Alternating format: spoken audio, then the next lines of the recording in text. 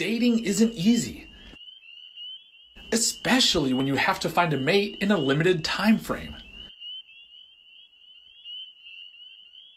Many frogs, especially those living in northern climates, start calling to each other in the spring as the temperatures warm. However, our changing climate is complicating this process.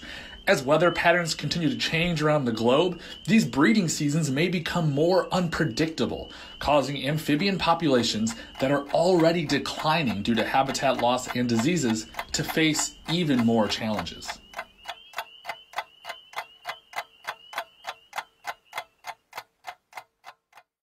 Fortunately, there is something we can do to help.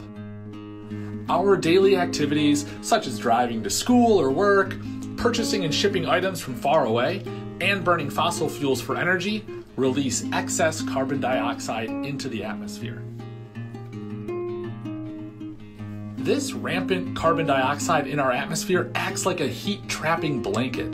The excess heat energy is warming the Earth's atmosphere and oceans, which changes weather patterns and causes large-scale rain and snowstorms, droughts, and unusual temperature changes. These changes impact all living beings, but especially non-human animals, who don't have the resources that humans do to adapt quickly to weather changes. Frogs can't pack up and move to a better climate, or check the weather forecast to decide when to start calling for a mate, or use a dating app. Fortunately, there are things we can do to help frogs.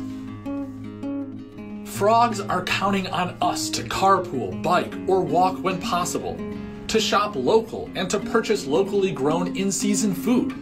All of these actions reduce the amount of excess carbon dioxide in our atmosphere.